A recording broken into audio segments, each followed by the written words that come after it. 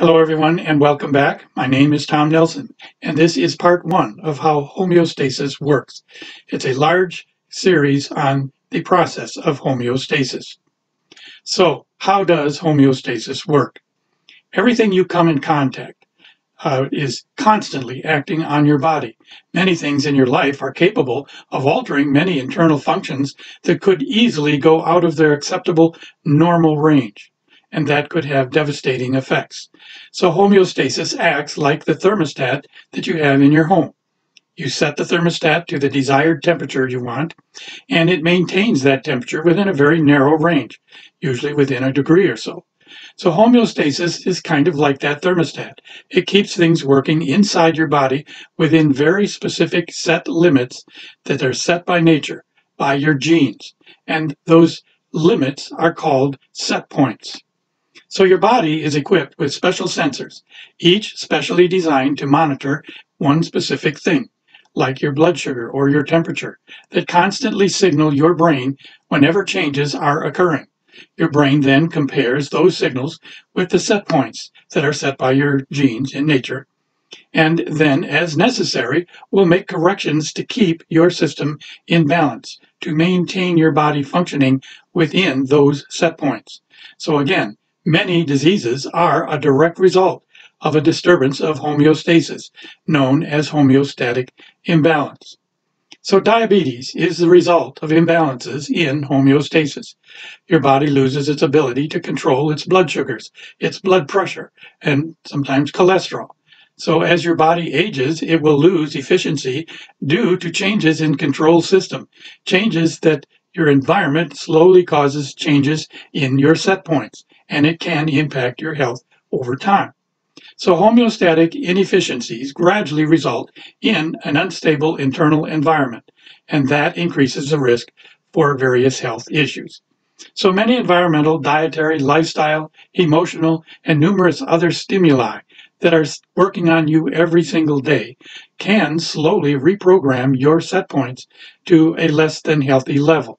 So the set points shift upward or downward, and your body loses its ability to maintain a truly healthy balance. So you're going to recall that a bad diet directly impacts, it changes your genetic makeup. And that could be all it takes. A bad diet causes changes in the amino acids that are produced, and consequently, the number and type of enzymes and hormones that are produced from those amino acids.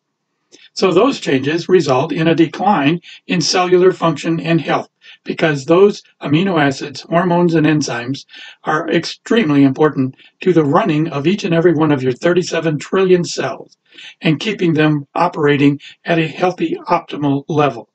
So the result is a slow, methodical change in your homeostasis as well. So your brain adjusts to managing the new set points that have been established. Originally, when you were born, nature had set all your set points at levels that optimized perfect health. That is, unless a genetic mutation had occurred in your mother that was transferred, and it transferred erroneous information. So a homeostatic imbalance is responsible for the physical changes associated with aging. Heart failure can be caused because nominal negative feedback mechanisms become overwhelmed and destructive positive feedback mechanisms begin to take over. So the set points are reset to unhealthy levels, and your brain dutifully maintains the wrong levels.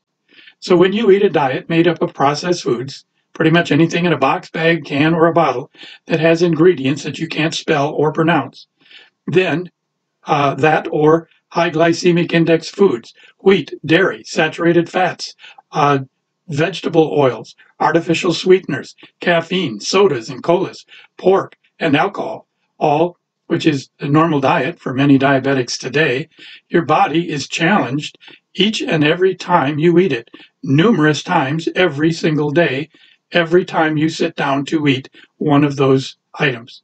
So those pro-oxidant substances, those substances which cause inflammation, cause massive amounts of inflammation throughout your body. And it can become chronic, which means that it can continue to run uncontrolled for long periods of time and cause significant damage. So the chemicals and undesirable substances that alter your body's genetic response to what you eat, and can it slowly alter the types and quantities of amino acids, enzymes, and hormones that each one of your body's cells produce.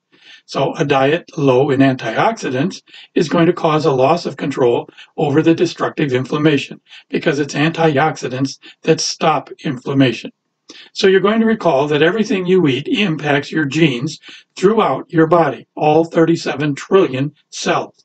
And you actually are then what you eat. So when you eat a processed food that contains only chemical additives, food coloring, texture enhancers, flavor enhancers, processed sugar, processed salt, trace amounts of pesticides, fungicides, and chemical fertilizers, feedlot meats that have a lack of proper enzymes and amino acids, and growth hormones, food coloring, nitrates, and antibiotics that are added to those feedlot meats through their feed, all of those chemicals are going to enter your body every time you eat a meal that contains them.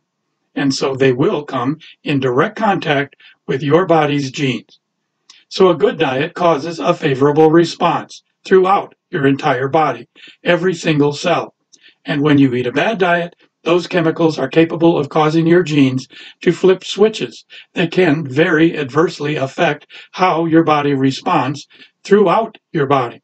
And because those chemicals come in direct contact with your genes, you will also recall that your genes are located in every cell of your body in the control center, in City Hall. So it will affect every single one of the cells in your body.